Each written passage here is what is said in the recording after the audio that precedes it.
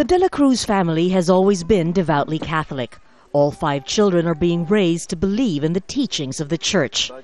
But they also campaigned for a controversial reproductive health bill to be signed into law against the Church's wishes. They were condemned for their actions and thrown out of religious service by a priest for being immoral. It saddened me to be called that, to be a legitimate Catholic and a human being too, and to be called an abortionist and immoral. But I was not deterred. I believe that my actions, what I do, are for the greater good of women and my children, who also happen to be girls. There are more than 75 million Catholic Filipinos, and many of them are like the De La Cruzes, who call themselves the moderate, silent majority. They participate in religious activities and rituals, but no longer necessarily abide by everything church leaders say, particularly when it comes to social issues.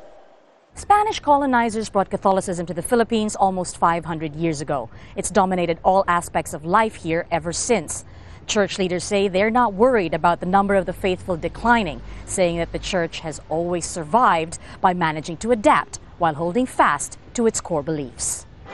The Catholic Church has worked on reaching out to a younger audience, but many of its teachings have been criticized as antiquated or detached from reality. The Church has conservative views on procreation, sexuality, and marriage, and the Philippines is the only country in the world where divorce is not allowed. It's not a popularity contest, and as I said, sometimes you have to learn how to be unpopular. There are limits to what you can change. We cannot ourselves water down the truth. We can, as they say, enculturate our expressions of the truth, make adopted expressions of our convictions. As much as church leaders are sticking to their convictions, the faithful are also developing their own. It can't always be up to the church to decide things.